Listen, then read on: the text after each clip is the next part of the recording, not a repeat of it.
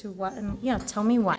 Okay. Look at this diagram. Why is it changing? Because the red up arrows make... In 6th grade science, we are studying the water cycle, and the students were using a diagram to make an informed prediction about what was going to happen during a demonstration. So can I have somebody read the learning target nice and loud for us?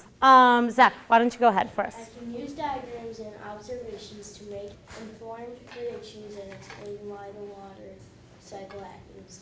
Okay, so we're going to try to be doing 2 things today. What's one of those things? One of those things. Chris. Why the water cycle happens. We want to explain why the water cycle happens. And what else, Dominique? To make informed predictions. To make informed predictions. Now I want to talk a little bit about this.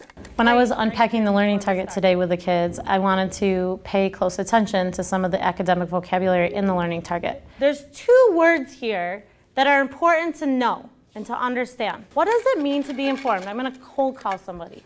Chris. To know about something. Okay, use diagrams, right, to become informed.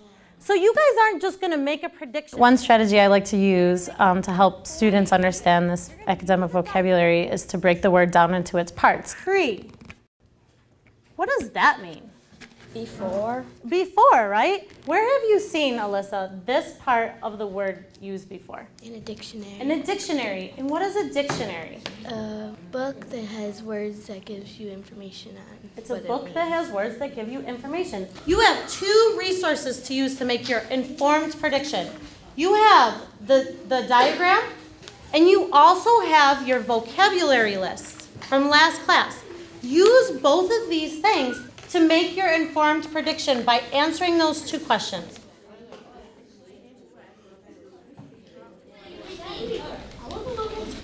Okay, Miss C-Slick is going to write down some of the scientific vocabulary that you're using. One of the goals of today's lesson was to get the students to use scientific vocabulary. They want to use steam or fog to describe what they're seeing, but water vapor is the scientific language we use. I think that it'll make some steam go away. Some what? Steam? Yeah, or some water vapor. Okay. The students would talk about water rising, and instead of rising, I was encouraging them to use evaporation, or instead of saying it coming down, I was encouraging them to say condensation. Yeah, you can say condensation. Condensation. Very good. It's just as important to me to be teaching kids how to read and write in science as it is for them to be using the scientific method correctly. Learning scientific vocabulary helps them to access informational text. The gist of this diagram is showing how solids, liquids, and gases... Science is filled with informational text.